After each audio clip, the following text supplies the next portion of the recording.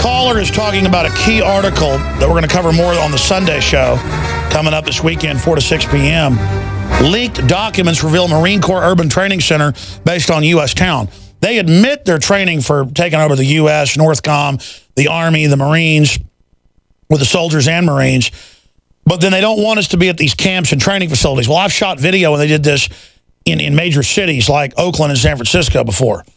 And then Hebron, Maryland, small towns. What particular town is this base modeled after? We've got a lot of this classified, restricted document here in the article, but go ahead and tell us. Well, I can't really say too much information on because I have a 946-page document that's sitting inside of my house right now that kind of details a lot of this. But you know, I was up here in Alaska when we had the whole Arctic Shield and DHS came in, and in the last week, man, there's been so many things going on up here with, you know, friends that work on base and they have 22 hangars and they're reporting 4 and flyovers, almost 3 and 4 a month as opposed to 3 and 4 a year.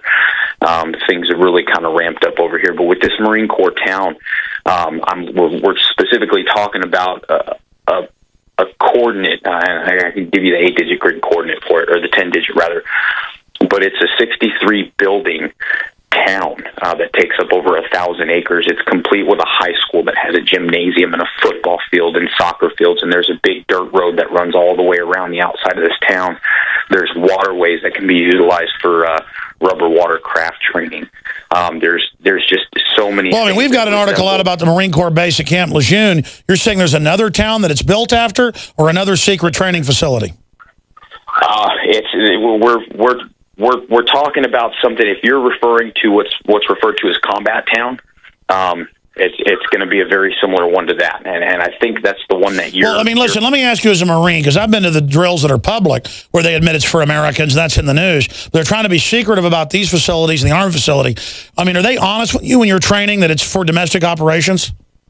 Here's what they're training for, and here's what they tell us when we're talking about counterinsurgency. Now, mind you, they're training American personnel, American agents, DHS agents for counterinsurgency operations. Okay, and yeah. So to be clear, the Marines are training DHS agents to take on the American people. I wouldn't say they're training them to take on the American people. They're training them for anti-terror. Quote. Now use this briefly or loosely. Quote, anti-terror and counterinsurgency operations. Sure, but when I've been to these drills, they're practicing killing guys in cowboy hats and John Deere caps. I mean, are they saying it's the Muslims, radical Muslims, or are they saying it's for the Tea Party?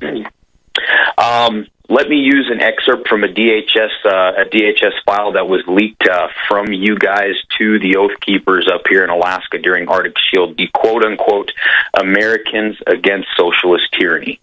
Let's use that term, okay? There's the organization that they labeled Americans Against Socialist Tyranny. Do you remember that? Yes, I remember that document. And again, no, I know they're training to take on people that don't want to go along with the end of America. Yeah. But this whole facility here, is very, very closely stylized after a specific town that within the last 2 years had a pretty major incident inside of this town. And like I said, I'm not going to say this word because there's a couple of things you just don't want to say over the phone and kind of catch a computer's keyword. But there's a very specific. Believe me, buddy, they're recording this. Anyways, no, I hear you. Look, this is all going on. We got 30 seconds left. Let me ask you this. Are the Marines doing this training? Are they clicking to what's going on?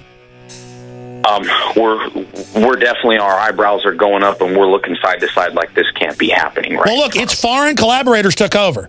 So we've got to be honest about how bad it is. It's like going to the doctor and you learn you got brain cancer. I mean, we are screwed, but not as screwed if we wake up and say no. God bless you. Everybody needs to speak out, folks, or it's over. We got to admit that it's a foreign enemy. See you back this Sunday. Sorry to other callers. Great job, crew.